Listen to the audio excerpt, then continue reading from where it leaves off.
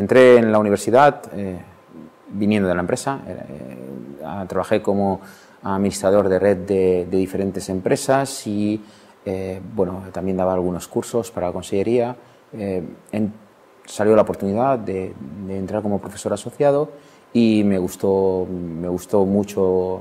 intentar conseguir esta oportunidad hasta que, bueno, pues salió una plaza y la conseguí. A partir de ahí me gustaba mucho dar clase, pero vi que bueno, para estar en la universidad había que hacer un doctorado. Intenté meterme en la parte de investigación y me gustó mucho. La trayectoria ha sido principalmente gracias a múltiples alumnos que también han querido realizar la tesis doctoral conmigo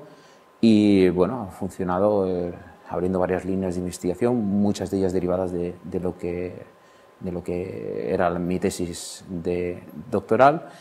y bueno, ha permitido publicar artículos científicos, algunos de ellos en algunas revistas bastante importantes y bueno, además hemos tenido la gran suerte de ser citados por muchísimos autores, lo que ha permitido tener actualmente un índice H bastante elevado. El índice H, según Ipsos Thomson, dentro del área de telecomunicaciones es de los mejores de España. Concretamente, este último año salió como el mejor. Después de haber estado en diferentes, pues liderando diferentes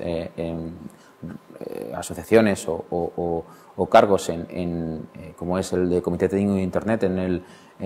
2013-2014, bueno, 2015 es cuando acabó, después actualmente presidiendo el estándar 1907.1, pues la verdad es que todos estos cargos que he llevado que realmente hayan dado su fruto y que realmente se lleven a buen término porque, bueno, pues digamos daría una cierta aquello que he estado realizando, un cierto pues, respaldo a todo el trabajo que estuve realizando durante esos años.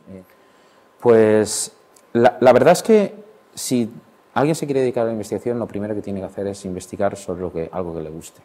No tiene sentido estar investigando en un tema que realmente no tenga o prácticamente no tenga interés.